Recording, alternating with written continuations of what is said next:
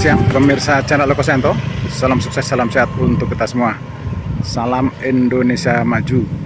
Hari ini hari Senin tanggal 7 Agustus 2023 pukul 14:15 waktu Indonesia bagian Barat. Saya berada di ujung jalan flyover sisi sebelah utara.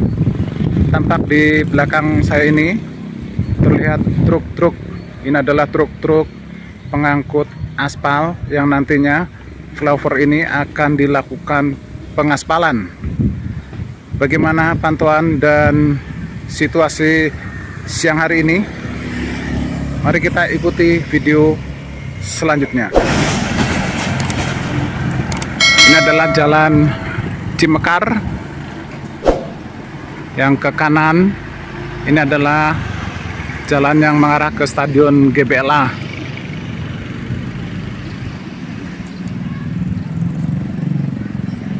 Ini dia jalan Cimekarnya, dimana di depan sana tidak jauh dari lokasi ini adalah stasiun kereta api Cimekar.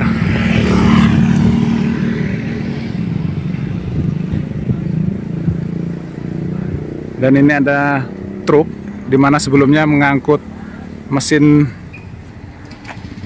atau kendaraan yang biasa digunakan untuk melakukan pengaspalan dan sudah diturunkan. Di belakang ini ada truk pengangkut aspal. Sudah ada beberapa truk yang standby. Dan di kejauhan sana terlihat stasiun kereta cepat Tegalluar.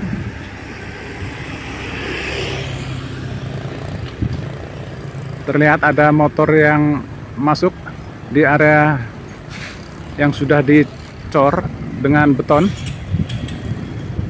Ini adalah akses ujung flyovernya yang menuju ke stasiun kereta cepat Tegalluar.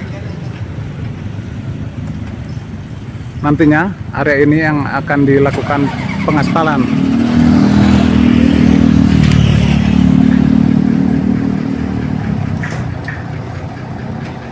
Dan di kejauhan sana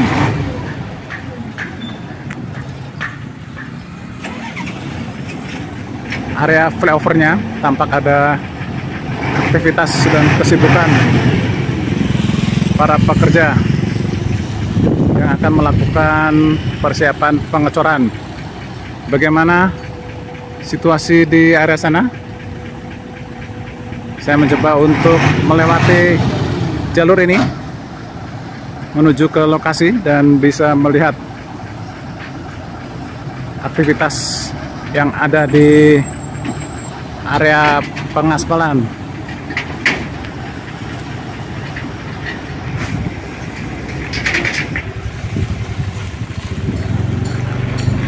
Mari kita susuri.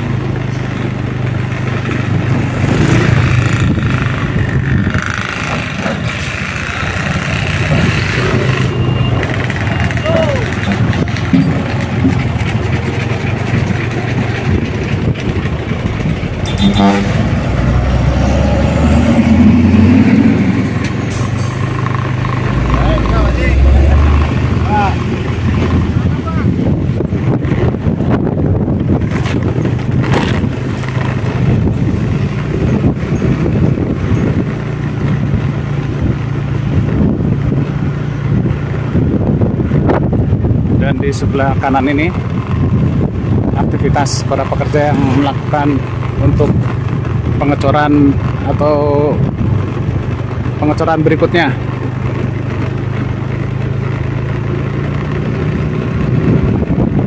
Mari kita doakan pada seluruh pekerja yang sedang beraktivitas selalu diberi keselamatan dan kesehatan dalam bertugas, dan juga perlengkapan dan peralatan yang digunakan berfungsi dengan aman, baik, dan lancar.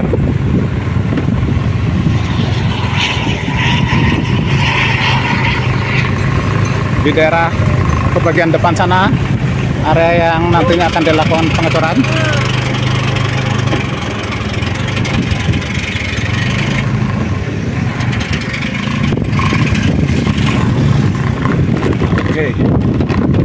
Kita masih menggunakan akses jalan yang lama.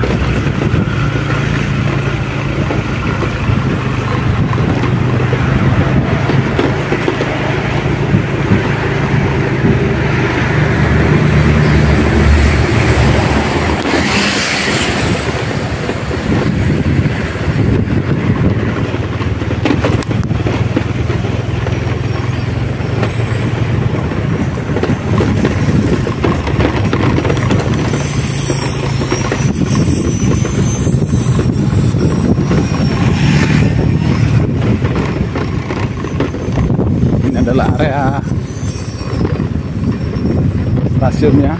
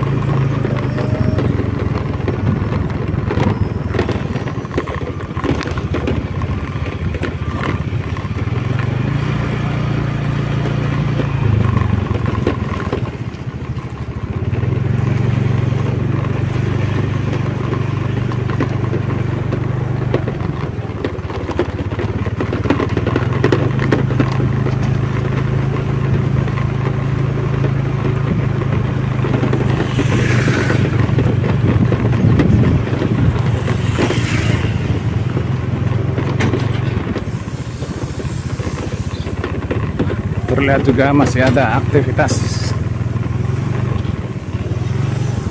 pemadatan dan persiapan pembuatan dinding.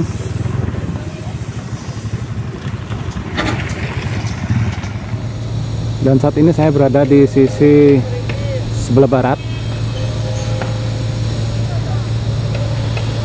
Dari sini kita bisa memantau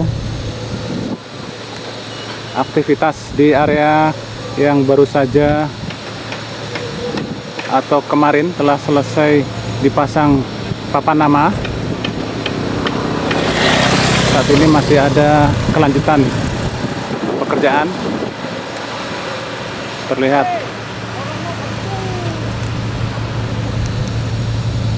kren sedang menaikkan dan menurunkan para pekerja.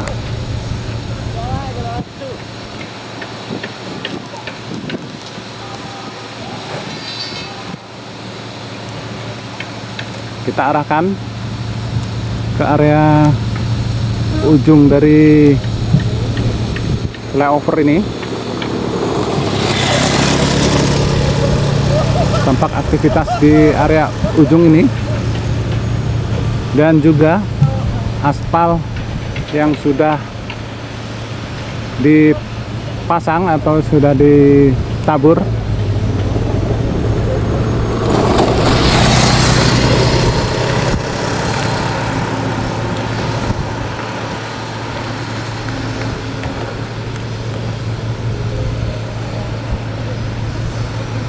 Aspal yang sudah ditabur posisinya berada di jalur sebelah timur.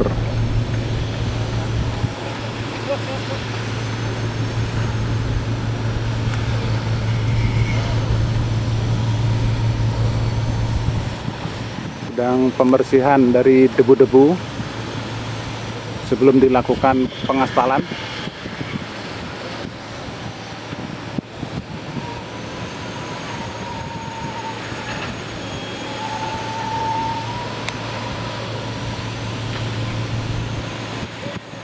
Nantinya di bagian dinding-dinding pengaman ini akan dipasang pengaman, yaitu pagar. Terlihat rangka-rangka pagar sudah disiapkan, dan tampak pula mesin stum.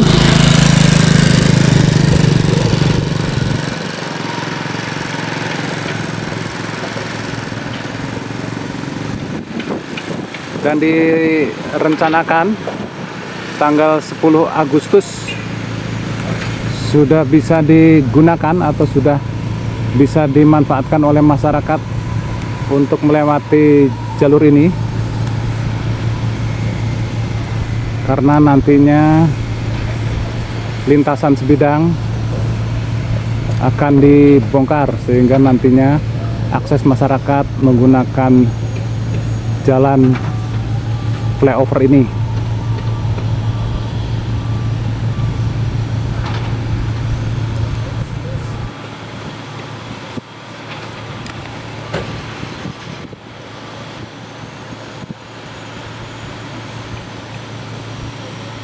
Saya akan mencoba nanti untuk melihat dari udara dengan menggunakan drone.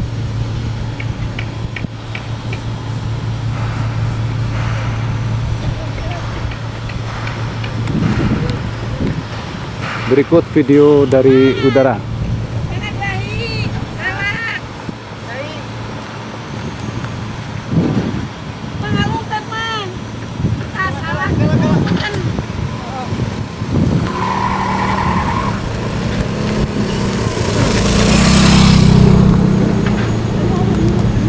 Dan saat ini saya akan mencoba melihat visual dengan menggunakan drone.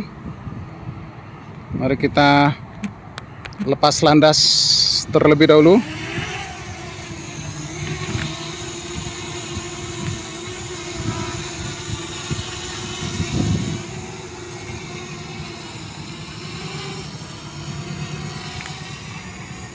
Posisi ini dari sisi sebelah timur.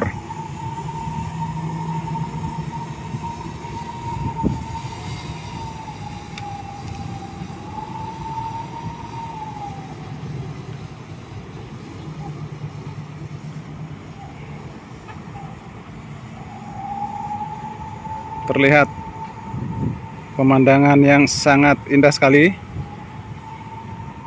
Ini adalah visual dari sebelah timur. Terlihat aspal yang sudah dipasang.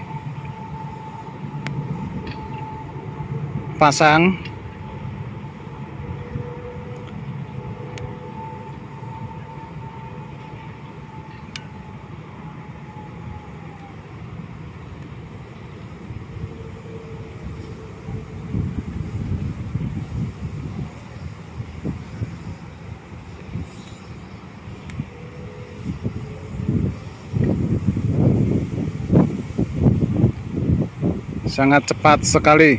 Dalam satu hari ini sudah bisa diselesaikan beberapa ratus meter.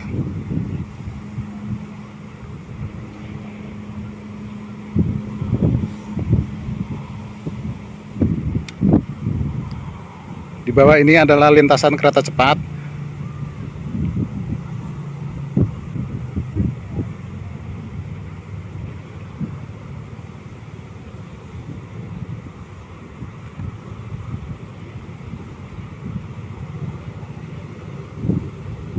Dan di ujung sana adalah area GBLA.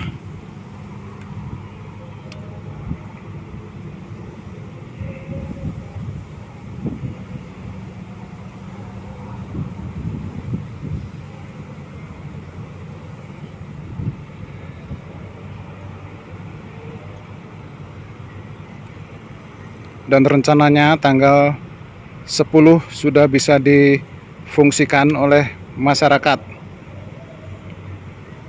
Dan juga lintasan sebidang akan dibongkar. Mari kita coba lihat mengarah ke area stasiunnya.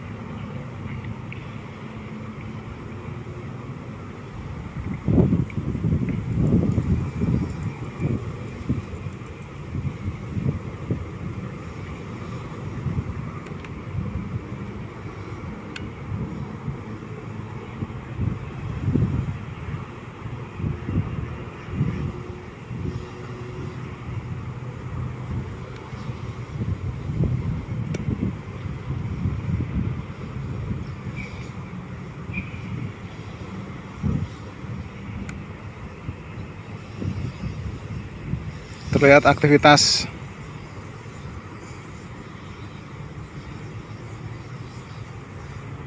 di area pengaspalan.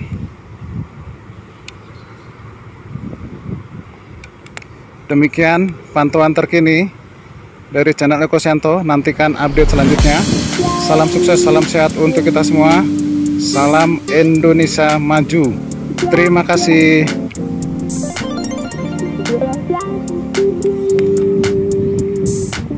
Bye.